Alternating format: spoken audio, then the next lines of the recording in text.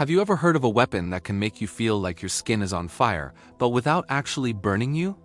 It sounds like something straight out of a science fiction movie, right? But this isn't Hollywood magic. It's a real piece of military technology developed by the United States. It's called the Active Denial System, or ADS. So what exactly is this thing? Imagine a satellite dish mounted on a truck. This dish doesn't broadcast TV signals. It projects a focused beam of millimeter wave radiation. That's a fancy way of saying it sends out a type of energy similar to what your microwave uses, but much less powerful and at a different frequency.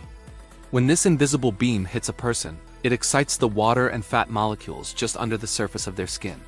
It penetrates only about 1/64th of an inch deep, but it rapidly heats this tiny layer, creating an intense, intolerable heating sensation.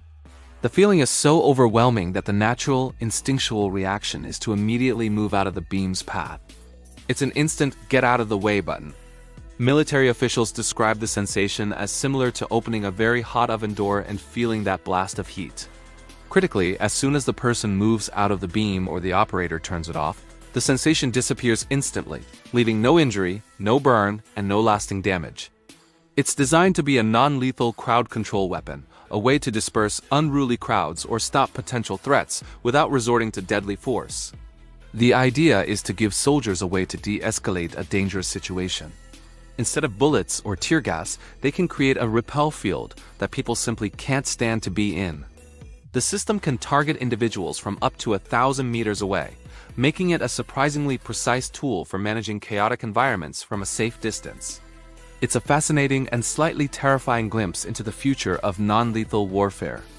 While it has been deployed to places like Afghanistan, its use in actual combat or crowd control situations has been extremely limited, partly due to concerns about public perception.